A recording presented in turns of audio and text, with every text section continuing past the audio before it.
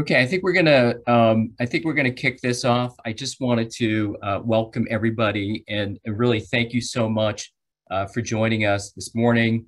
I want to welcome those that are joining from Kiev, but those are also joining on the other side of the Atlantic as well. Today we're focused on a conversation on what we build as Russian aggression in eastern Ukraine. I could add Crimea to that as well. And no doubt, this is one of the areas in focus for those who are in Washington, the Biden administration, European allies and partners, of course, for Ukraine, with deep concern about the military buildup, which has been taking place over the last several weeks, and which earlier, even in this week, we've seen the U.S. White House spokesperson say is the largest military buildup since 2014. So my name is Jonathan Katz. I'm a senior fellow, but also director of democracy initiatives at the German Marshall Fund in Washington. I'm also the co-chair of the Transatlantic Task Force on Ukraine, TTFU, along with other colleagues, both here in Washington, in Kiev, and in Brussels. And I think we're really pleased to have two speakers who came in. We appreciate both Taras and Maria, you both coming in really with short notice to speak to a situation on the ground that is of great concern. Both of you have been commenting and writing about it over the last couple of weeks and up until today. And so we really value your participation and willingness to join us. We're going to be talking, obviously, about the current situation, which isn't something that just happened out of the blue. I think we have to keep reminding ourselves how this situation was started, and the role of Russia in this, particularly the role of support for those separatists that are in the Donbass, illegal seizure of Crimea, and the real threat that exists to Ukraine, but also to the West. And I think not lost in all this, I know our speakers will be discussing this. And I also want to bring in my colleague, Olena Prokopenko, who I want to thank so much for helping pull this together. But there's also a number of issues internally that are happening in Russia itself, including an upcoming election of September. I know others will touch on this. Also the health of Mr. Navalny, which has been deteriorating in prison. It's not lost that Russia internally, there's some challenges, deep challenges for Mr. Putin, and deep challenges for him to maintain power at all costs. And of course, the deep concern is that Ukraine is in the crosshairs, potentially because Putin wants to stay in power, destabilize Ukraine, as he has sought to do for many years. And I think we're at a crossroads, but clearly of concern to everybody, or you wouldn't be seeing the type of interaction that we have seen over the last week between top U.S. officials and Ukrainian officials, including President Zelenskyy, President Biden, but on down the line, and including what you're seeing from European allies, including the reported conversation that took place between Angela Merkel, the German chancellor, and Mr. Putin, where it is reported that she said that and urged him to move military from the border. And I understand that, I know there's been some questions about how the Europeans are approaching it. I do think that they understand, from what I'm seeing, the threat here, and certainly want to cool down the potential for continued violence, which is happening. I think there's been 25 Ukrainians soldiers who've been killed since the beginning of the year. This is a hot conflict. And so I think all eyes are on Ukraine, Russia, but I think there should be no contention about who is pushing this issue for the reasons. There's multiple reasons, which I think people have offered, but that's for our guests today to speak to these issues and to help us walk us through really where we are today, how we got here, and what things may look like going forward. So with that said, I'm going to turn it over to Olena Prokopenko. Olena, thank you so much. It's great to have you as a colleague, bringing tremendous amount of experience, partnership working with you. We're really just great to have you and have your leadership. Thank you for helping to organize and leading this conversation today. I'm going to send it over to you in Kiev just to both introduce our speakers and maybe provide a little perspective on your side for how things are being viewed from Kiev. So over to you, Olena. Thank you so much, Jonathan, for these extremely kind words. Dear colleagues, thank you for taking the time to join us today, and welcome to this briefing on what is arguably one of the hot button topics on both sides of the Atlantic right now. In the midst of the third wave of the pandemic, when Ukraine is now #1 in Europe by spreading of COVID-19, it is unfortunately facing extraordinary challenges on the security front too. The recent ceasefire that had been observed in Ukraine for almost 6 months was the longest one since the start of the Russian aggression in 2014. And understandably, almost a third of Ukrainians named this ceasefire among the government's major achievements of 2020. However, over the past few weeks, as most of you know, Ukraine's Donbass has seen the largest escalation of the past years. As Jonathan said, at least 25 Ukrainian servicemen have been killed, including 5 only this week. Ukrainian intelligence is warning that Russia may be preparing for large-scale provocations, including the possibility of sending its troops to Ukraine's government-controlled territory. Given these developments, the new peace plan that was announced by President Zelensky's office in early March as a joint effort by Ukraine, Germany, and France seems stalled, and an urgent meeting of the Trilateral Contact Group on Donbass, which Ukraine convened earlier this week, did not result in any kinds of agreement on the resumption of the ceasefire. We are grateful for the decisive US and European response to this escalation that Jonathan partly touched upon, including from President Biden. And based on the strength of this response alone, we can see that this is not merely another tension like one of the many we have witnessed over the past 7 years.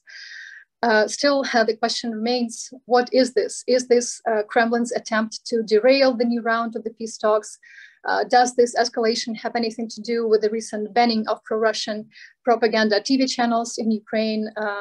Is this an attempt by Putin to distract Russians from domestic challenges ahead of the September parliamentary election? Or maybe is this rather a test of the US and transatlantic partners' response now that the Biden administration is in place? What is this massive escalation signaling, and why now?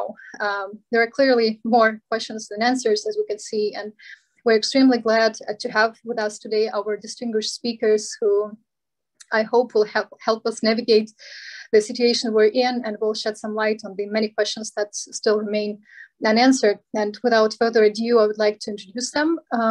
Our first expert today is Maria Zolkina. She is a political analyst at the Democratic Initiatives Foundation and a frequent contributor to various Ukrainian and foreign media on the developments in Donbass, including BBC News Ukraine, Radio Liberty, and Ukrainska Pravda.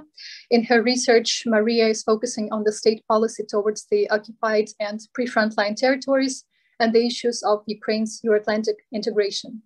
We're also happy to have with us today Dr. Taras Kuzio, who is a political science professor at the National University of Kyiv-Mohyla Academy and a non-resident fellow at the Foreign Policy Institute at Johns Hopkins University.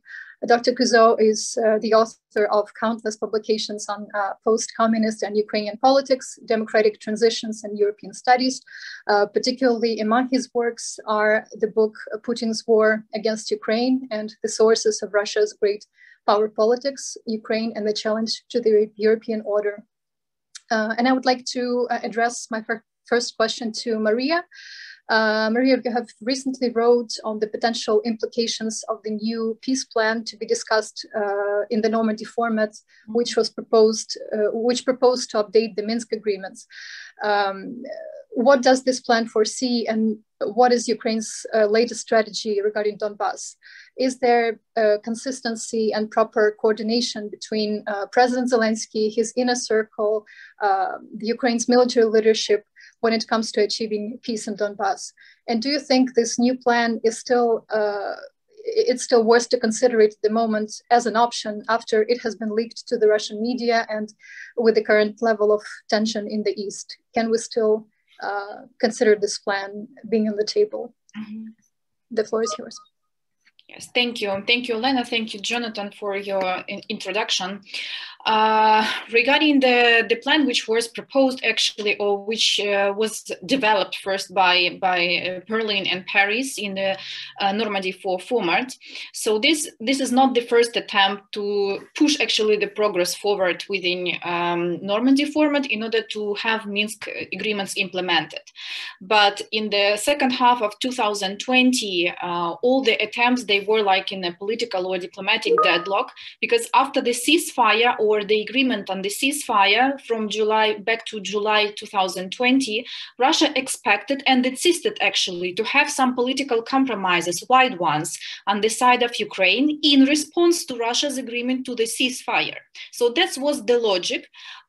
Completely different one from how Ukrainian side have seen at that point of time why the ceasefire was needed. Like while for Ukrainian side the ceasefire was the first security step on the long security track, for Russian side it was already enough to switch to political compromises. And when nothing happened, actually, I mean those political concessions or compromises, our partners from Berlin and from Paris, they started looking for some kind of the common ground. So the first attempt to develop some plan for implementation of Minsk agreement, some new plan, it took place within Minsk trilateral contact group, but ended up with nothing because Russia didn't present its own proposals there, but tried to do it by the hands of so-called republics, and Ukrainian side didn't make Russia actually recognize that this is Russia's plan. But after all, we have seen, or there was development of so-called clusters. Honestly speaking, clusters for implementation of Minsk agreements presented by together by Paris and Berlin, they are actually some kind of copy-paste of Minsk II, of the complex of measures for implementation of the first Minsk documents. So nothing radically new is presented there, though there are some strong arguments or strong emphasis which should be taken into account. First of all, it's much more stronger emphasis on the approach that security should come first, and that, for instance, the ceasefire shouldn't be dependent on any political compromises or any other humanitarian or political steps. So ceasefire, stable and long-term one, is a condition, is a precondition for everything. This is a much more stronger signal which comes from German and French clusters. The second important signal is related to the idea that all the most important documents and all the agreements, they should be not only developed, but they should be recognized and signed by leaders of the Normandy 4. And this is also a signal as of now, because during 2020, Russia has made a lot of efforts in order to decrease significantly the role of Normandy 4 and to redirect all the negotiations from Normandy format to Minsk TCG, where Russia consistently plays or tries to play the role of a mediator, but not of a party of the conflict, trying to push Ukraine for the direct dialogue with invited representatives of occupying administrations from Donbass. But there are also some, let's say, not very pleasant ideas, but nothing new. Again, in this plan, for instance, that the control over the border Ukraine shouldn't receive before the elections, though some kind of control should be organized by SMM OSCE. This is how basically the clusters proposed by Germany and France looks like. They actually repeat all the known from Minsk II document. But at the same time, the strategy of Ukraine actually, which has started changing in 2020, it has on the one hand led to that kind of political deadlock within negotiations. It has led to some extent to the decrease of interest on the side of Russia in order to continue the ceasefire, because Russia is not interested in that without political concessions on the side of Ukraine. And at the same time, Ukrainian side has developed or has presented how it looks, how it imagine its own strategy for negotiations and for integration of these territories in its proposals to these clusters. And I have to say that though there are some, of course, weak places in Ukrainian proposals, generally speaking, it's rather adequate starting point for negotiations. For instance, there is the logic that security is first. Ceasefire is a precondition for everything. Exchange of prisoners is also a precondition for everything. But at the same time, every political step, namely development and adoption of any piece of legislation regarding Donbas and so-called special status for it, should be dependent on the progress on the security track. This disarmament and disengagement and withdrawal of forces starts, so development of the law of the pieces of legislation starts.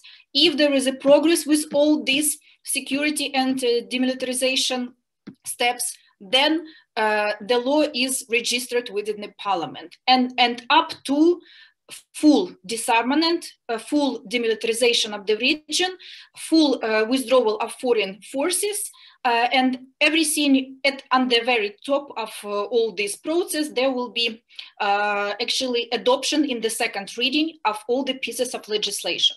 So this is the logic how Ukrainian side tried to connect the idea of the compromise, which is seen by Germany and France, to connect political and security steps all together, but at the same time to be able to stop the process at any point of time if security doesn't show, the security track doesn't show any progress. Though there are, of course, some weak places in this plan. For instance, it is not very clear what will be with so-called public militia, because if for instance, disarmament and withdrawal of Russian forces is not completed, so it means that all these guys from illegal military formations, they can easily turn into so-called public militia, like public police, let's say. So this is the separate issue. Another challenge is that mandate of SMM-OSCE, because comparing different missions which can be considered, it seems that Ukrainian negotiators are more in favor for broadening the mandate of SMM-OSCE rather than to start the story with United Nations international contingent, international mission.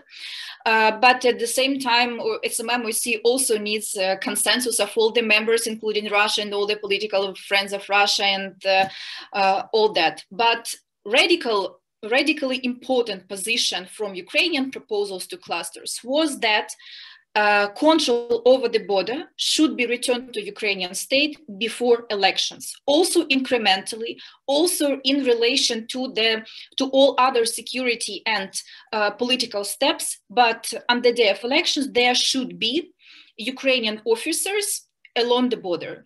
That's the point. Russian proposals were completely different. So, and they included much broader demands on the side of Ukraine than even in all the Minsk documents. And that's why in this situation, when there is like almost no room for compromise, I mean, comparing to the opposite propositions of two parties, the story was like that, that Russia starts, in my opinion, returning to usual instruments of making pressure on its vis-a-vis, actually.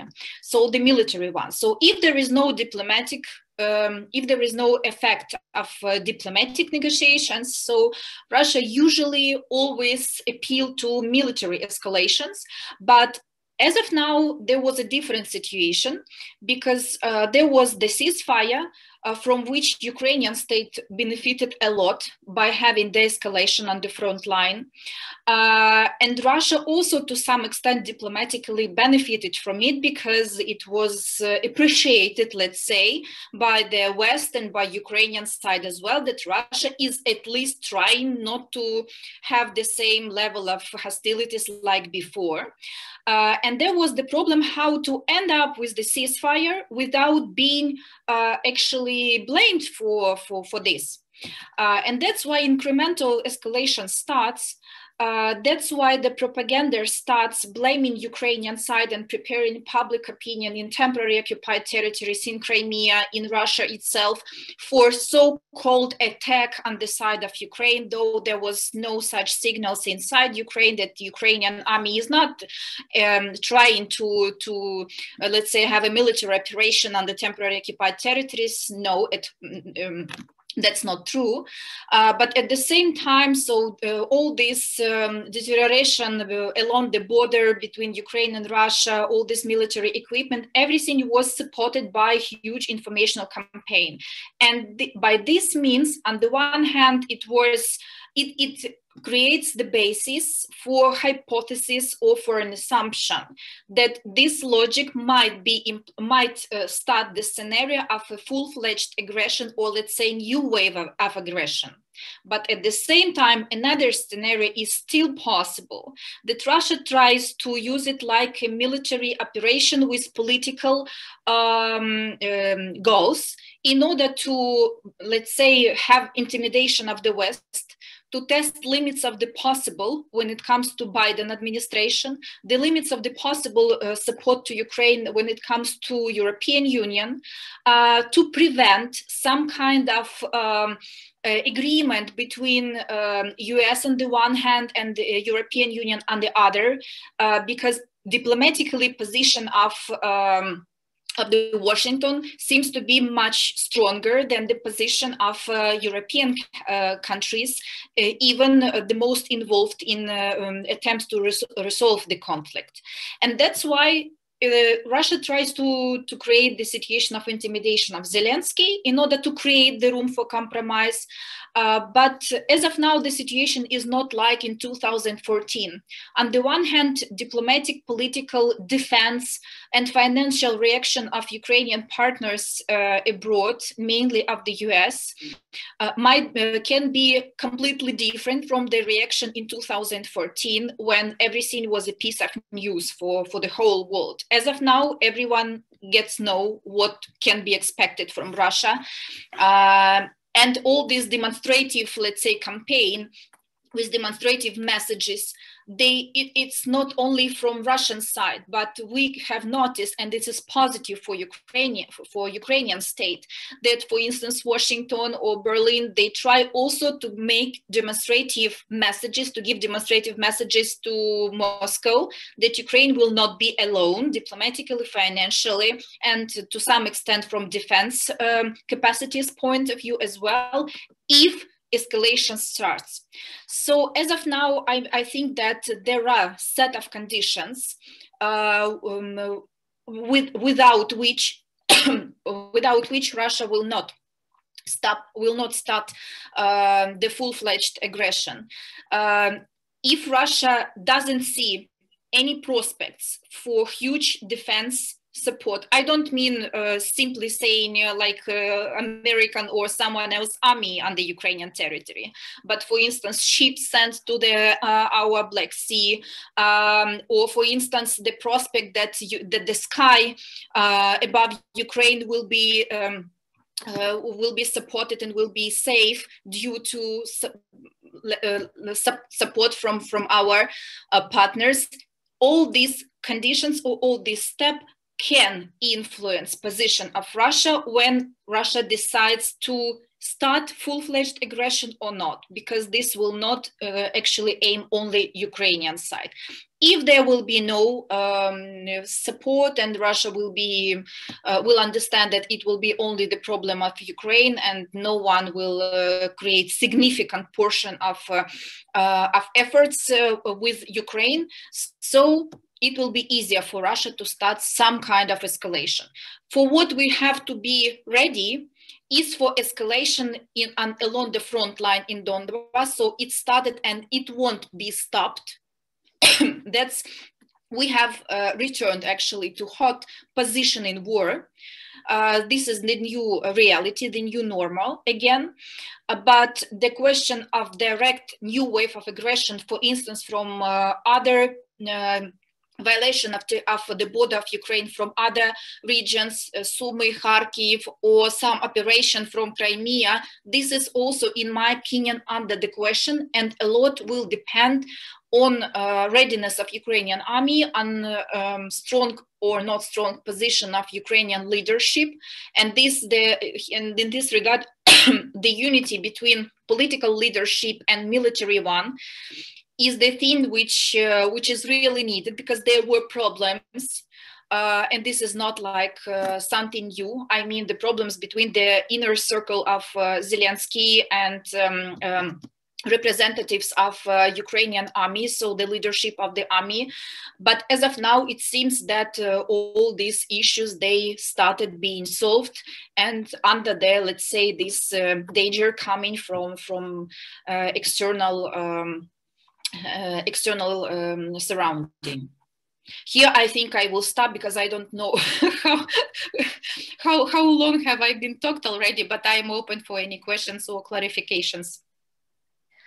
Thank you so much, Maria, for this comprehensive analysis. I would also like you to comment, if possible, on the key Russian narratives that the propaganda TV channels are circulating in order to sell the full-fledged war with Ukraine to the domestic to the Russian population, to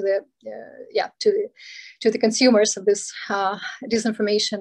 From what we can see in the official statements of the Russian government, it again portrays Ukraine as the one escalating the situation and presenting Russia as the one having no other way but to protect and to defend Russian citizens in Ukraine's east. Is this really the central narrative, and are there more? Yes, for Russian media, this is really the central narrative, and Russia have been using the argument now, an argument created by Russia a couple of years ago. I mean, passportization of the people in Donbas, though the danger is coming not only in Donbas or around the Donbas, but at the same time, as of now, Russia officially uses this argument that there are our citizens, and we can start protecting them. But at the same time, I think that this idea will not actually persuade any of civilized, any actor within civilized Western world about the actually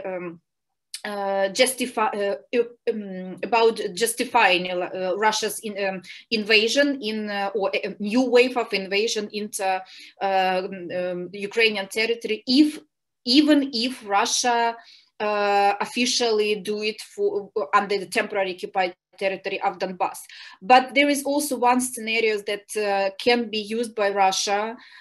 This is the scenario of explaining the entrance of the regular army of Russia into temporary occupied Donbas with the argument that they are the peacekeepers. But this is this scenario is also important one, and we should consider it, because this is the story rather simple to what has happened in Transnistria or in Georgia, or to some extent with Nagorno-Karabakh, though the Armenia was gave an agreement for such a role of Russia. Nevertheless, so one of the scenarios we should be actually ready for is also this one. But at the same time, I would say that from our experience of making interviews, they are not representative one. But this is like set of interviews in order to catch up some tendencies in temporary occupied of Donbas. So people are not so ready to accept all the messages of Russian propaganda. This might be a very simple answer, but President Zelenskyy is not accepted by the people, by a lot of people, I would say, in the temporary occupied Donbas as, let's say, so bloody leader. ready to start some military operation. And his, let's say, image to some extent helped to decrease or to neutralize this kind of sentiments or this kind of public moods in temporary occupied zones. But of course, there are a lot of people who still are in such a tension situation, under the political tension. And these messages of Russian propaganda are true. And this is something which is specific one, because military maneuvers like we have now, they were not the same, but pretty the same during previous periods. Even in 2020, there were also some military trainings, like now Russia is pretending to prepare for West 2029, before it pretended to prepare for West 2020 trainings. But never before, since 2014-15, such an informational campaign blaming Ukraine for new aggression against some people in Donbass was presented in media. And of course, this is, let's say, a bad signal for us. Thank you. Thank you very much, Maria. Dr. Kuzio, now that Maria has in depth offered her take on what may be the thinking in Ukraine and partly in Russia, can you please share your vision of what may be the Kremlin's logic, if any? And do you believe Russia will actually launch a military offensive into Ukraine, or is this indeed an attempt to test the Western resolve?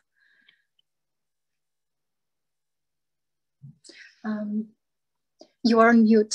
You are on mute. Yes, I am. I believe that Russia will not invade Ukraine.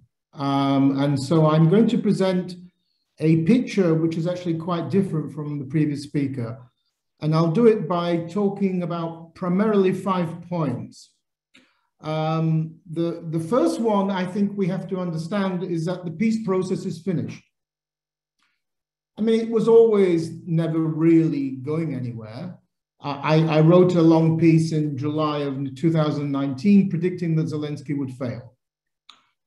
The reason why any Ukrainian leader will fail to reach a peace agreement with Russia is, of course, because Putin is a mixture of former KGB, Russian chauvinist, and the mafiosi. He doesn't do compromises. And the only thing that Ukraine could do to reach a kind of a peace deal with Vladimir Putin would be literally if a Ukrainian leader acted like Alexander Lukashenko. This is the only way Russia understands Ukraine. Ukraine is part of the Общий Русский народ. Ukraine is part of the all-Russian nation. Ukraine is the central heartland of the Ruski Mir, the Russian world. I disagree with the previous speaker about the disinformation campaign ongoing, because this has been going for 7 years now. Ukraine, people joke that on Russian TV, there's more about Ukraine than there is about Russia. There's a very good book by Mikhail Zigor, came out in 2016 about the Putin and his circle. And he says that from day one of, that is 21 years ago, of Putin's presidency, he is obsessed with Ukraine. And I want to stress, he is literally obsessed with Ukraine. You cannot have a Ruski Mir, you cannot have a Russian world and without Ukraine. So for me, it makes it practically impossible, unless literally a Ukrainian leader puts his hands in the air or begins acting like Lukashenko, for a peace deal to happen, because there isn't really any grounds for compromise. Now, we have to understand that Zelenskyy would not have gone after Medvedchuk's 3 pro-Russian television channels if he really sincerely believed that he could do another deal with Putin. There's simply no way. So I think that Zelensky's playing games like, I guess, all foreign leaders and diplomats do, but I don't think Zelenskyy continues to believe that he can do a deal with Putin. In this sense, history is like Groundhog Day. It's repeated itself. Kuchma in 1994 also believed he could do a deal with Boris Yeltsin because the previous president was a nationalist, Kravchuk, Poroshenko, and I'm from Eastern Ukraine. Kuchma had the same problem with Yeltsin as Zelensky's had with Putin. So it's a deeper problem than even Putin. It's a Russian inability to accept an independent Ukraine, and the Ukraine, of course, outside the Russian sphere of influence. So that's the my first point. Let's forget about any idea of a peace agreement. It's not going to happen. And because Putin's president for life till 2036, this is going to continue for 15 more years. We'll have many more of these panels. The second point is why I don't think an invasion will happen is that, let's get real, Ukraine is massive. It's a massive country. This is not Moldova or Georgia. Western experts say that it would take half of Russia's army to invade Ukraine. Invade's one thing, occupying it is another. And it's not going to be that easy. Ukraine now, compared to 7 years ago, has a decent army. It has territorial forces which would act as partisans. We would have, again, nationalist volunteer battalions. So this is not a cakewalk. This is not Georgia again or Moldova.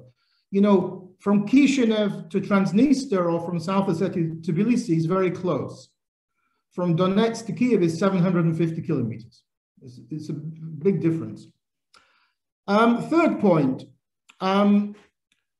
if Russia invaded Ukraine, it would destroy its entire core disinformation program about the war. Russia has argued, of course it's lying, in the last 7 years, there are no Russian armed forces in Ukraine. What it means, Donbass, not Crimea, in Ukraine. And what's taking place, this is key in Russian propaganda, what's taking place is a civil war.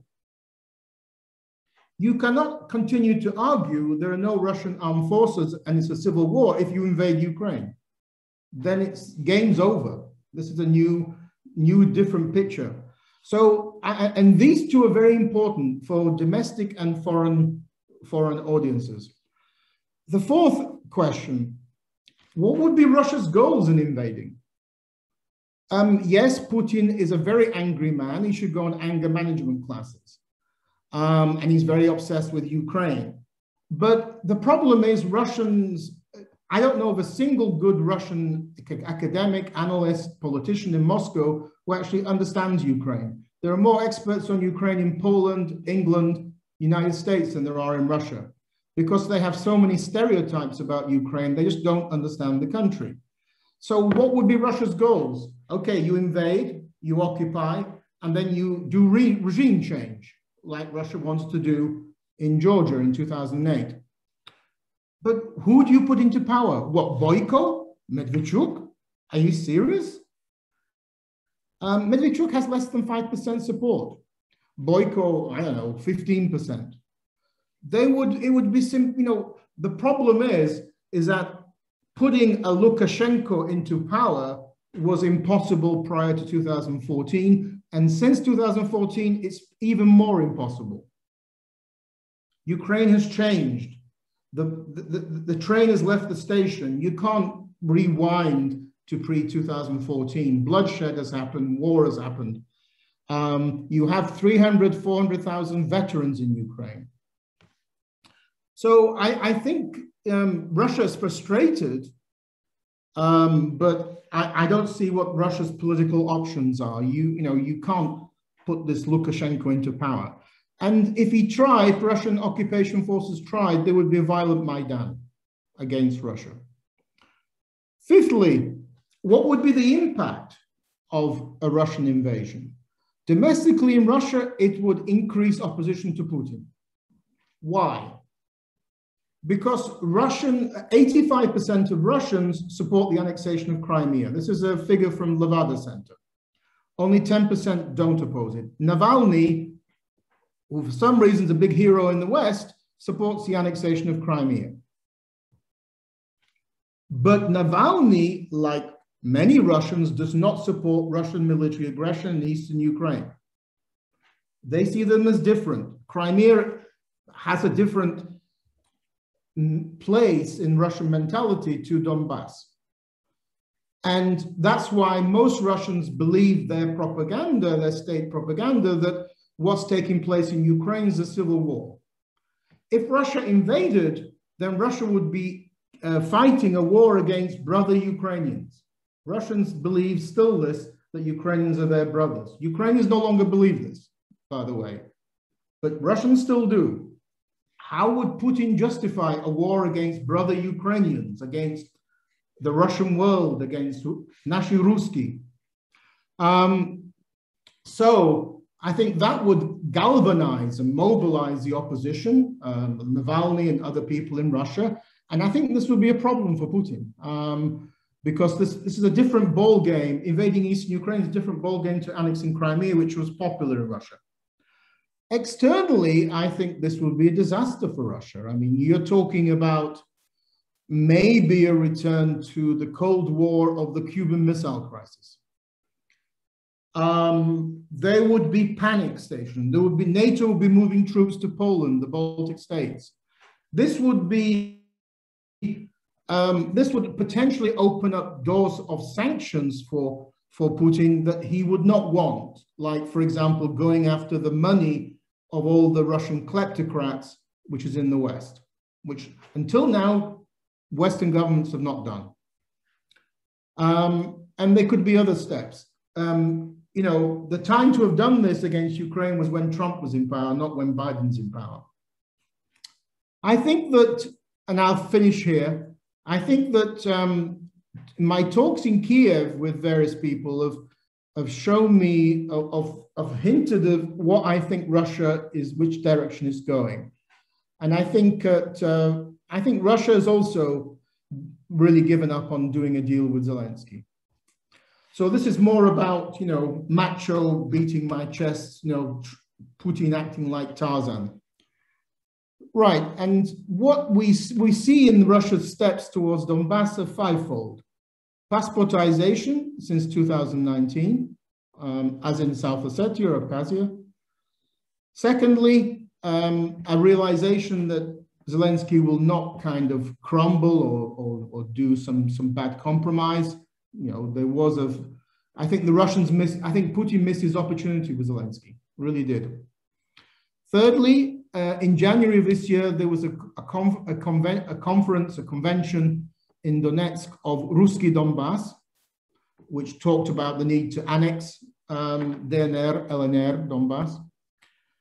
Fourthly, in February of this year, there was a Congress of Just Russia, Spravedlivy Rossiya, which is now planned to be the new Putin party of power to control those regions, so tighter integration into Russia. And there's a rumor that Putin is going to, in his State of the Nation address, recognize the independence of DNR, LNR, as he did with Abkhazia and South Ossetia in 2008. So I think I'm looking at it in a very different way. I think what Putin would love to do is not invade, but to repeat 2008 in Georgia, where this provocations from the separatist side leads to an overreaction from the Georgian or the Ukrainian side. And then that gives Russia the excuse to come in and defend its so-called compatriots and punish Ukraine. So I think it's more trying to repeat that than a full-scale invasion. But of course, Russia has the problem is that Zelenskyy is not Saakashvili. He's nothing like him. He's far more calmer. He's not, you know, a loose cannon in that sense. So I don't think that Russia's plans will work. But Russia will continue. Putin's in power for 15 years. It means that he will continue to be obsessed and frustrated with Ukraine. But the more that Russia does, like since 2014, the more, as always, Russia has pushed and is pushing Ukraine away. And I just don't see how that's going to change in the near future. Thank you. Thank you very much, Dr. Kuzio. What do you think the Western response should be to discourage these efforts? I mean, now that we are in this situation, that's, how the West can respond? Well, you know, there's of course military and non-military. I mean, the military side is of course more from NATO and the US. I think Ukraine's biggest military supporters have always been Canada, US, United Kingdom, Poland, the Baltic states. So again, we're back to the question of military hardware, military equipment, training, and such like. NATO ensuring that it's defending its members on the western borders of Ukraine. But I think on the non-military side, I think there's a lot more that could be done. I mean, the West, as I mentioned, the West has never gone after Russian dirty money in the West. And that surely is where you would hurt Putin.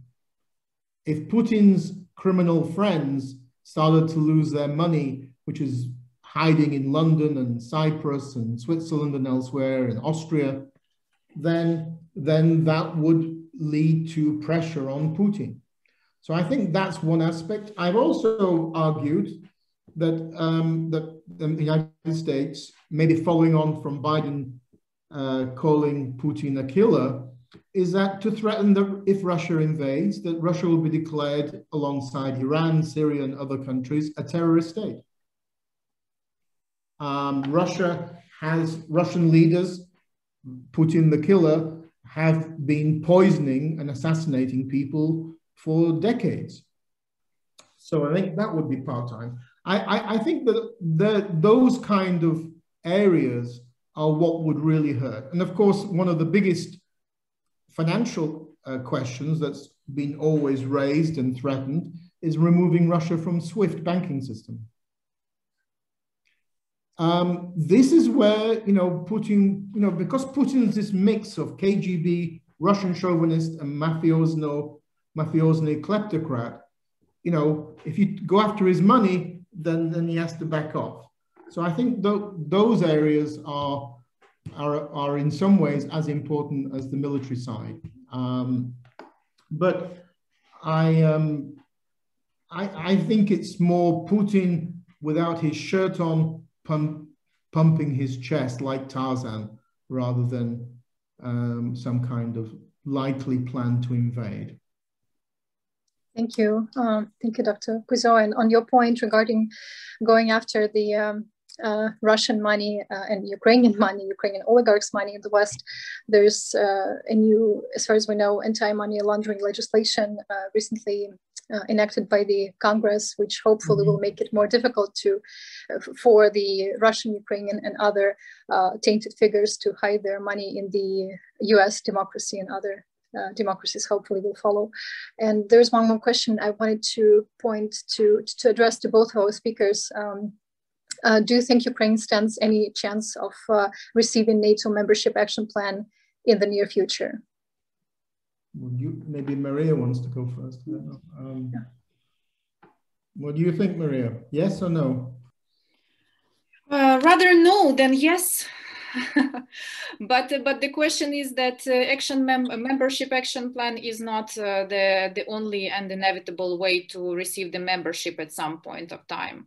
And actually, recently one of Ukrainian think tanks have presented really interesting research on how quickly Ukraine is implementing standards in the army from defense point of view, the NATO standards. And as of now, let's say Ukraine has implemented already 19% of standards, though some current members of the NATO are still demonstrating worse, let's say, results. So this is of course a political issue, and what is important that the rhetoric of, for instance, current leadership of Ukraine regarding NATO have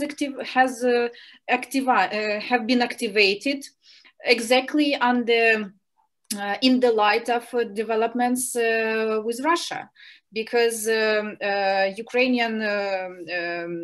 Ukrainian politicians who are in the office now, so I mean the office of the presidents, they start talking about NATO and about membership as like the best way to guarantee the national sovereignty of Ukraine, without those, let's say, loyal sympathies and without fear to have some reaction on the side of Russia, the problem which took place for instance, for these authorities previously, when they tried to play with some very soft rhetoric previously in 2019 and to first half of 2020. Now, even having this deterioration in relations with Russia, they just make addresses and they appeal for support and confirm the aspirations. But that's not the guarantee for aspiration for or receiving the membership action plan. So the better to show results first with the annual program of cooperation. And this is not the only one way to look for membership action plan. Thank you, Maria. Dr. Kuzio? I think an interesting thing we could add to this, I mean, I agree that that would be an incredible signal to send to Russia if Ukraine joins the a membership action plan, because you could be in the map for 20 years. I mean, there is no fixed time period for when you're in a map. But I think what's important is to note that is to reject the argument that because a part of your territory is occupied, that prevents you joining. And the way to do this is by saying, well, in 1949. West Germany had part of its territory occupied by the Soviet Union. It was called the GDR. And yet West Germany was allowed to join NATO and the European Union.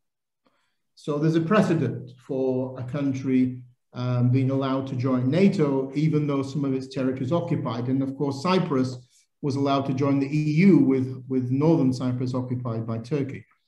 But I think the big issue here, which is, well, there are two issues, I think. Firstly, it's unclear to me why NATO lets in countries like Montenegro or Macedonia, who don't really contribute hardly anything to NATO's military strength, and yet they desist from Ukraine, which would bring a lot to the NATO table. I mean, not only military, but also expertise in hybrid warfare and also a military-industrial complex. And I think the other question we should throw in here is, to what, again, we should thank Vladimir Putin for this, is the degree to which Ukraine has changed and how support for NATO has increased. I mean, as you know, as Maria knows from democratic initiatives and other opinion polls, the Ukrainians who are participating in the NATO referendum in Ukraine would vote in favor of membership in the region of anything between 55 and 69%, different opinion polls. That's a higher rate of support than many members of NATO who come from Eastern Europe, like Hungary and Slovenia. So the old argument that NATO used to make, saying that we can't bring Ukraine in into NATO because there's no support for NATO membership, is now gone. And so I think there's the pluses are far greater than the minuses in doing that. And we should, and again, if NATO really wants to stop this continued every year, these kind of provocations and military buildups and such like, which will continue as long as Putin is in power, and he's in power for life, at least till 2036, when they'll probably change the constitution again, then the good way to do that is by bringing Ukraine into a membership action plan. Thank you. Thank you very much, Dr. Kuzio. And we have quite a lot of questions from the audience, and we can now open the floor to the audience. And thank you to our speakers for agreeing to stay with us a little longer. And I'll start with the first question coming from Susan Stewart. Could the speakers address the question of the militarization of Crimea? How does this and the new introduction of Russian ships into the Black Sea recently fit into the developments concerning the Donbass? How are they connected, and what might they mean for Russia's intentions in the coming weeks?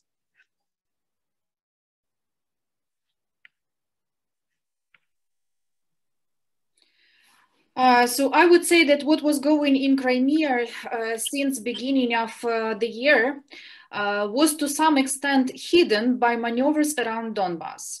Because in my opinion, all their public attention and all the actual attention of created by or provoked by the media, from both sides, from Ukrainian media side and from Russian ones also, all the attention was put on what is going along the border between Ukraine and Russia and in temporary occupied Donbass. But at the same time, almost nothing about what was going in Crimea, though in Crimea there were also redislocations, and Crimea has to Crimea there were sent troops much more, let's say, appropriate for some kind of operations than those who are gathered along the Russian and Ukrainian border. But at the same time, Crimea, in my opinion, is not the suitable. Though Russia is interested in the war from the Dnieper River, nevertheless, in my opinion, so that's pretty uncomfortable, let's say, the starting point to start any kind of aggression from that side. Only if some local attacks on the sea, like we have already had one in Azov Sea, something in the on the water, on the sea, something might happen. But using like the operation on the ground, this is less possible than something organized in temporary occupied territories, because we have to understand that if there is some local operation, by the way, there is no contradiction between my opinion and Taras, because I also see that the full-fledged military aggression is less still possible than some local operations, but we still should consider this scenario as well. So only in this point we are different with our evaluations and assessments. But yeah, thank you very much. We have to stop soon enough, so please, yeah, make your, finalize your point, and then we can go on to other questions, if possible. So the developments in last weeks, they were nothing new, because the militarization of Crimea has started much more earlier than current developments along the border with Ukraine. But at the same time, I don't believe that any operations on the ground from Crimea starting point will be implemented. Thank you. We have a number of questions right now, so I suggest that I read them in groups, and then our speakers can address those questions that they believe are most relevant to the discussion, or the ones they can address best. So there's a question from Dirk Mayheisen. Putin does not fear Ukraine other than wanting to limit the West's response to his aggression. What does Putin fear that could change his behavior? Could Russian domestic conditions limit Putin more than reactions to his actions towards Ukraine? In other words, is time on Ukraine's side?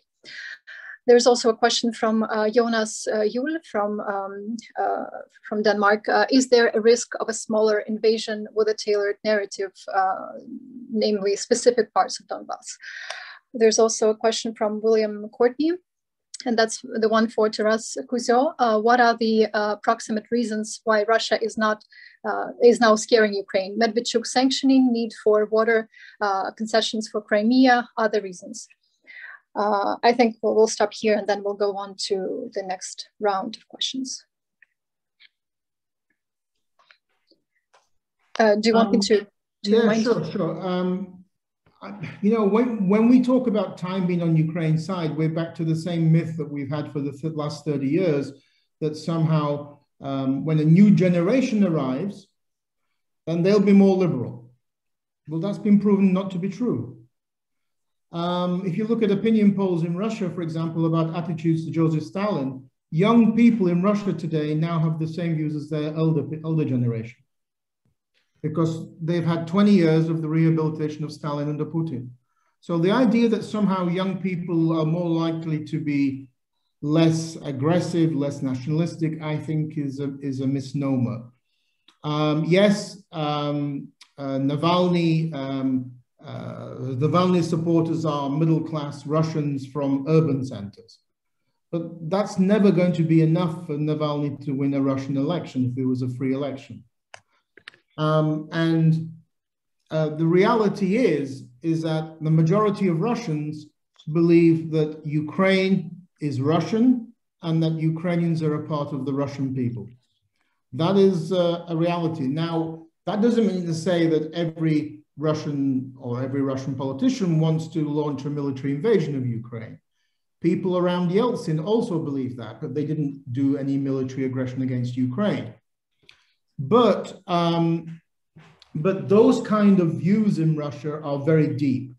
And I've just completed a book for Routledge this year called Russian Nationalism and the Russian-Ukrainian War. And I look at Russian emigres, late Soviet period, 1990s. You know, it's the same problem. Russians can't get over the fact that Ukraine wants to be an independent state and wants to be separate from Russia's sphere of influence. This is nothing new. Putin did not invent this. All that Putin did was radicalize this. And he's the first one to adopt military aggression, as it were.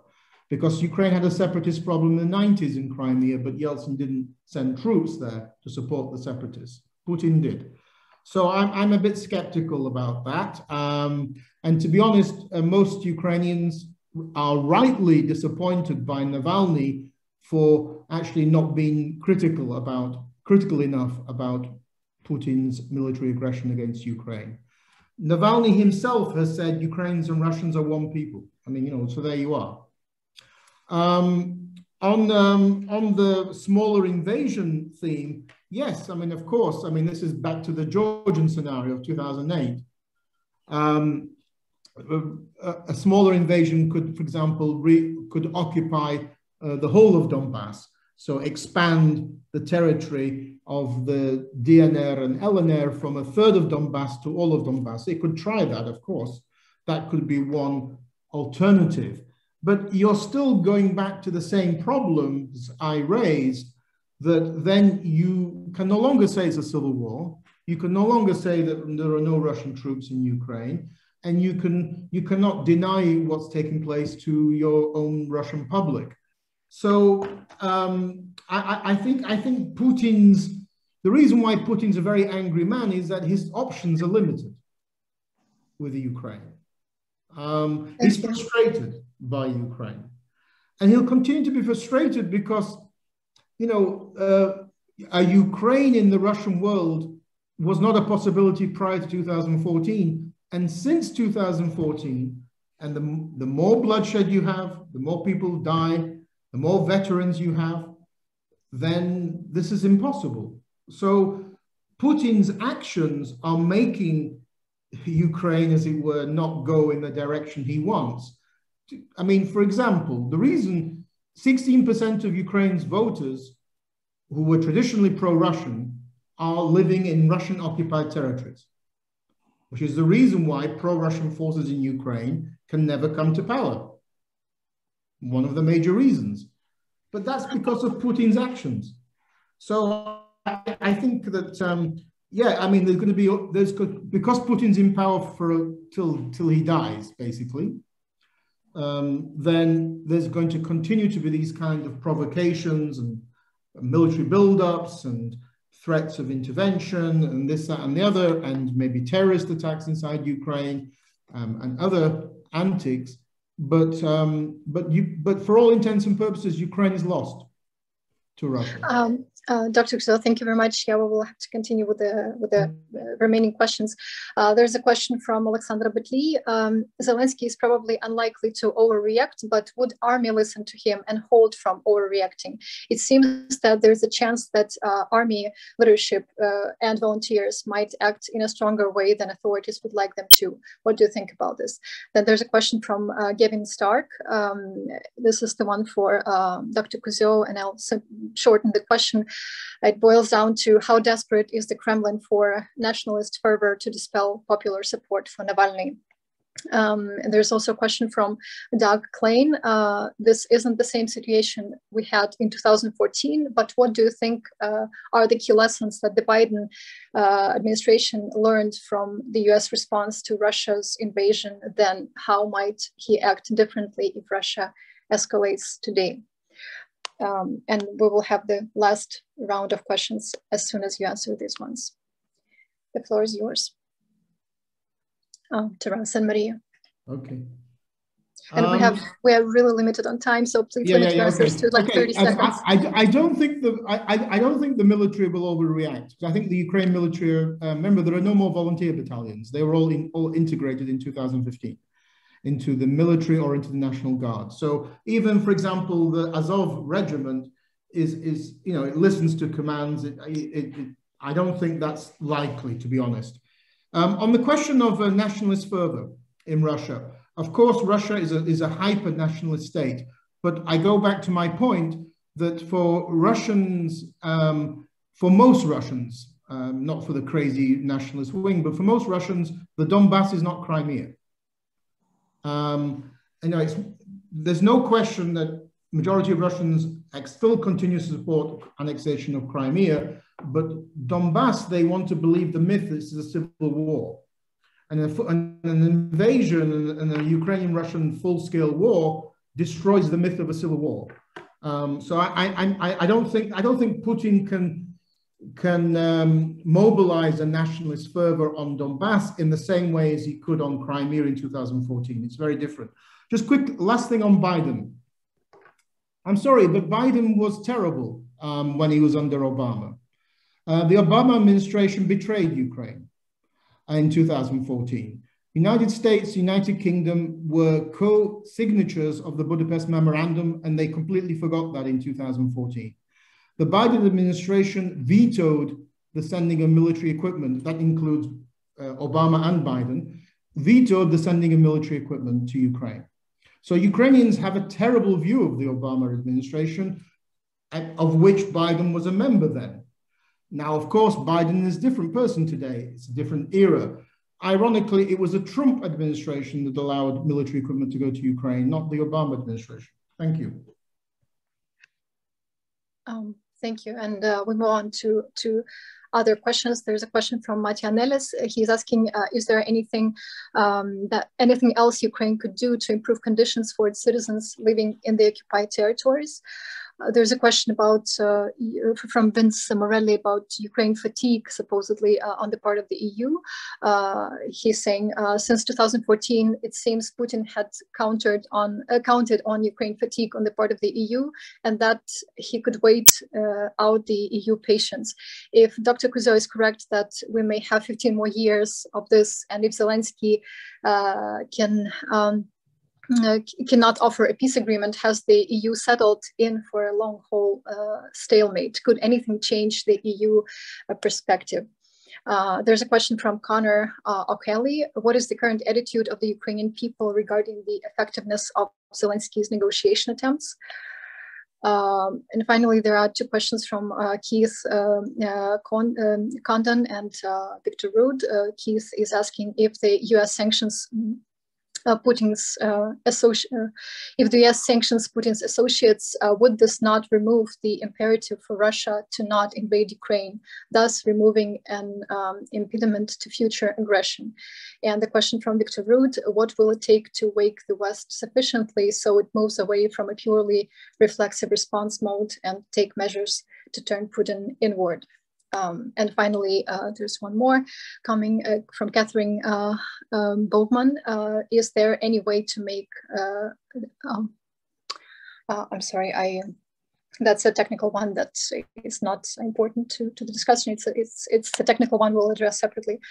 Yes. So who would like to address these questions that I named? And again, we have 30 seconds for each max. Okay.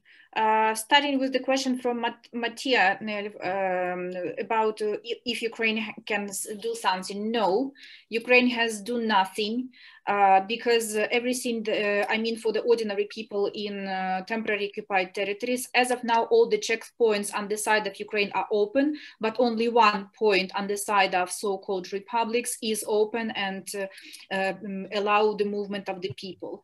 Humanitarian assistance is going through the division line, and the Red Cross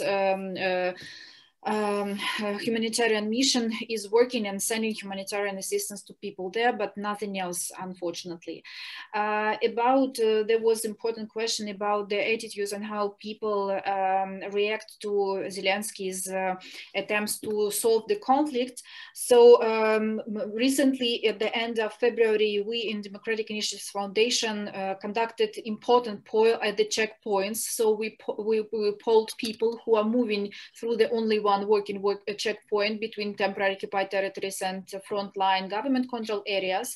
And it's interesting that there, the public opinion was almost equally divided, like 30% and 27% respectively, for the idea that Zelenskyy is trying to freeze the conflict and preserve the status quo as it is, and 27% for the idea that he is trying to reintegrate the territories. But our qualitative research in the conflict-affected areas show that people got used to live in the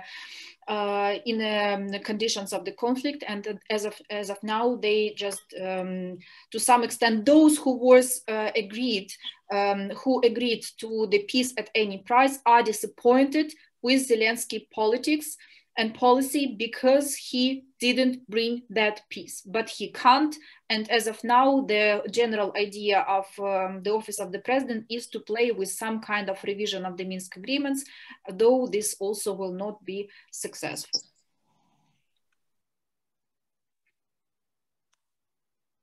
Dr. Kuzio, would you like to comment? Yeah, I don't think international organizations like the European Union or even governments ever think of things in the long term. So they're never going to plan, policies towards Russia and Ukraine for the next 15 years as long as Putin's in power.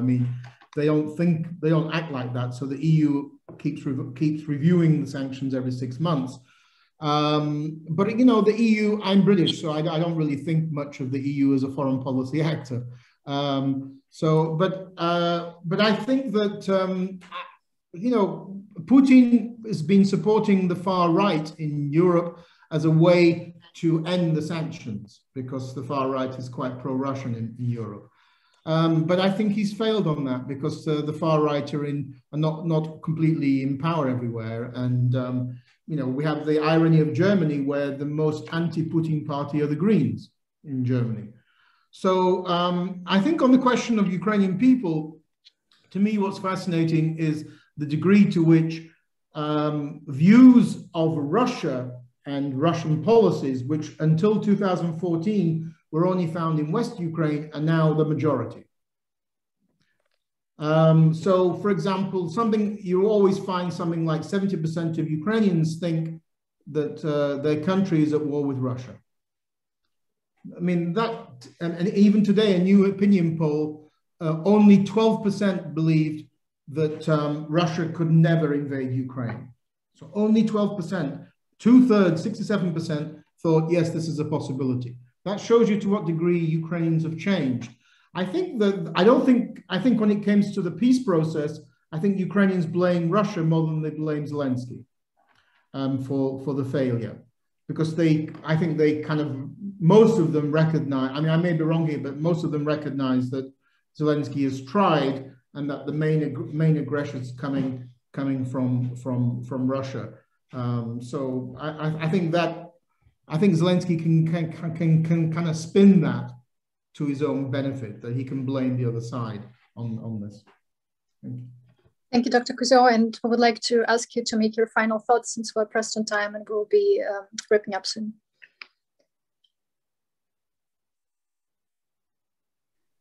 Maria, would you like to start?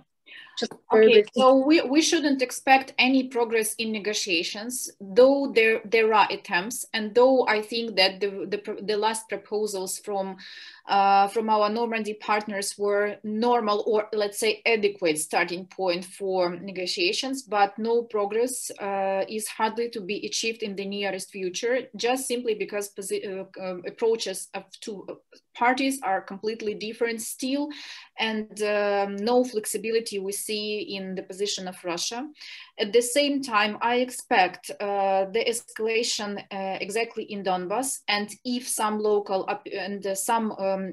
local operations can happen, first of all there, because Russia doesn't need to justify its presence. They're simply there already in thought of the Donbas, and at the same time they can pretend that this is not Russian troops but so-called rebels or the army forces of so-called DPR and LPR. And what is also important, they have the support from medical hospitals, which is also needed if you organize any operations. So that's why the probability that some aggression happen, it is higher when it comes to temporary occupied territories of Donbas.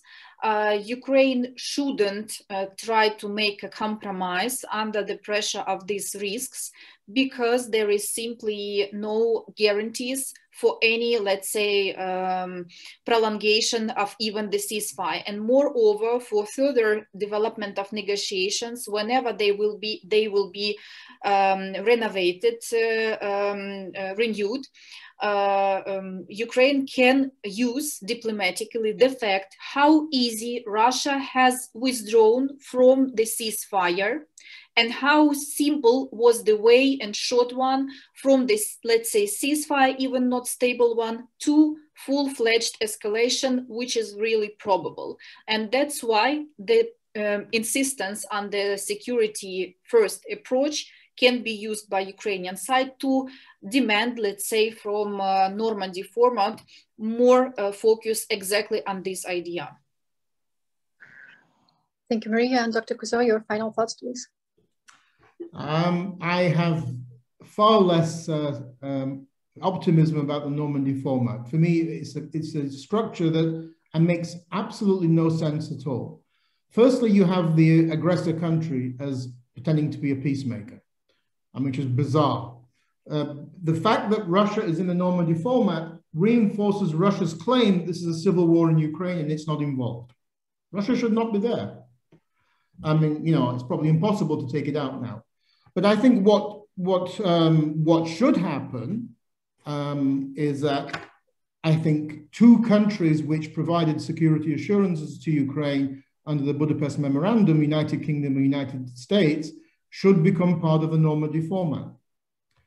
Otherwise, to be quite frank, what was the point of Ukraine giving away the world's third nuclear weapons? Because most Ukrainians believe the Budapest Memorandum was a useless, worthless piece of paper. So at least I think that would be a good way to maybe reinvigorate the Normandy format, because the problem as it is now is that the Ukrainians don't trust the French. I don't trust the French. And they often have a pro-Russian viewpoint. On the question of the Donbass, I think the likelihood of a peace deal is gone. I think Russia missed the opportunity to do a very good compromise, which would maybe have been in Russia's favor with Zelenskyy in 2019 and maybe early 2020. But that's typical for Russia. Russia is good at transforming politicians who are not anti-Russian, like Kuchma and Zelenskyy, into those who are critical of Russia. That's typical of Russia.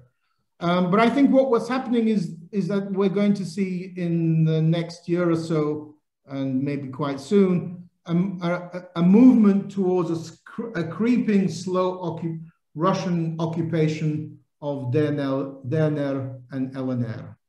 And I think that's the way forward. So a kind of what we see taking place in Abkhazia and South Ossetia since 2008. And the reason for that is that Russia did not annex these territories in 2014 because Putin's alternative idea was that they join Ukraine and become a center of pro-Russian influence inside Ukraine. If that's no longer possible, as I don't think it is, then the alternative is for it to be slowly kind of brought under greater Russian control. On a final point, the one reason why Zelenskyy would not be that unhappy with this. Why? Well, because Zelensky's servant to the People Party and Zelenskyy himself as a presidential candidate does not want to be able to compete with these pro-Russian voters in Eastern Ukraine. I think, the reason why Putin wanted these areas to go back to Ukraine was so that pro-Russian voters go back to Ukraine. Well, that's the reason why Zelenskyy and many others don't want them to go back. So I think we're going to see a creeping, as it were, occupation and integration of these areas into Russia. Thank you. Thank you, Taras. Yeah, there's no doubt that Ukraine's ability to counter the Russian aggression is very much dependent on Western support. Therefore, we believe this discussion was very important in terms of, on both sides of the Atlantic, in terms of giving us a better picture of the nature of this escalation and potential solutions for Ukraine. Having said that, we understand that the West alone cannot guarantee our security. It is therefore critical that Ukraine also delivers on its commitments by implementing the key rule of law reforms, anti-corruption, defense reforms, and the long list of reforms that have been stalled for quite some time. And this will definitely help it move towards EU and NATO membership. Many thanks to our outstanding speakers. Thanks so much to our audience for joining us today. Please stay in touch with us and please follow our experts, our speakers on their respective platforms, and have a nice and safe weekend. Over to you, Jonathan. Just to thank our speakers again, too, for this discussion. And thank you for staying overtime to our speakers, because I know we've gone way over time. And all the questions, if we didn't get to them, feel free to follow up with us. We're happy to try to connect you both to the speakers or to address any questions. And we look forward to our next conversation. And also, everybody have a good weekend as well. Thank you. Bye. Thank you.